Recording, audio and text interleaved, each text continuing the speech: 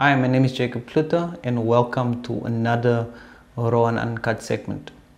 So today I want to speak about the future of South African politics and what the possible outcomes can be of the 2024 elections. And this conversation comes after I've been thinking lately a lot about the future of the ANC, the African National Congress. So as many of us would know, they didn't do good in the 2021 local government elections. But that was not the first time they didn't do good in the elections.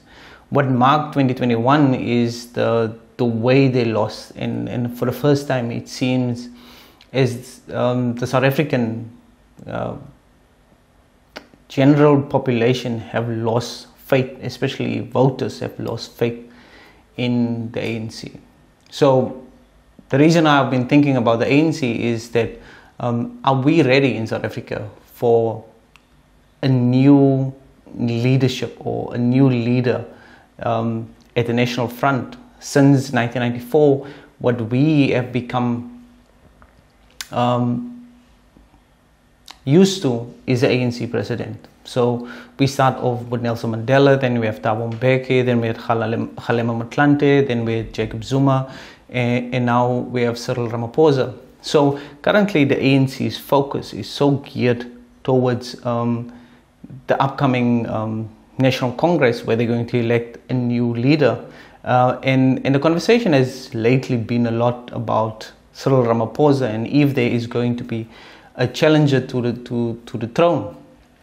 So, but what the ANC have lost sight of is what is going to happen if they are not going to be elected into power in the 2024 elections.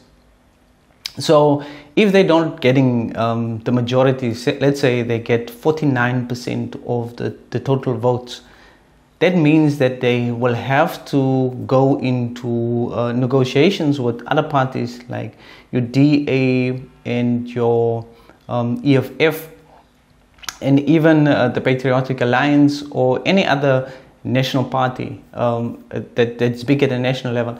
They will have to go into negotiations with those parties to come up with an outcome of who's that government at the national level going to look like. And this is where things is getting interesting for me. Let's say, hypothetically speaking, that the ANC got 49% of the votes and they are now in negotiation.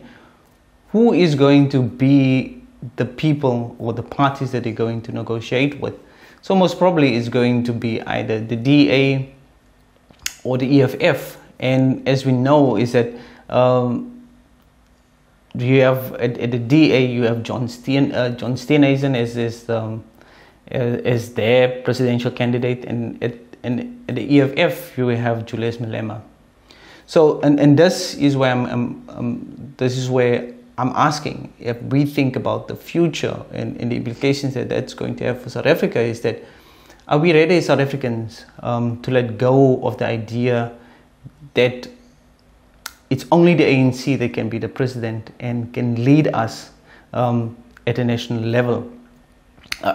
Because if they doesn't get the vote, it is not going to guarantee.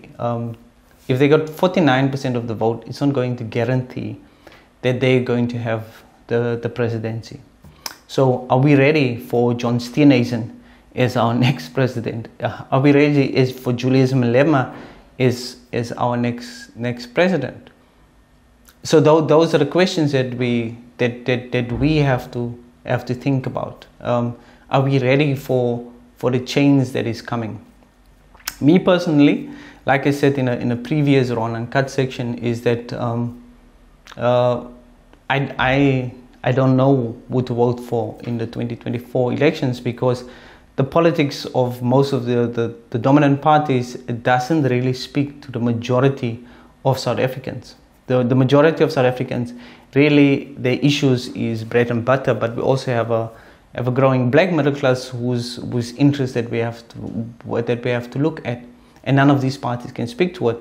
One of the reasons South African citizens got of lost faith in the ANC is with the corruption and even the non-responsiveness at the local and a provincial level to the issues that people in those communities are facing.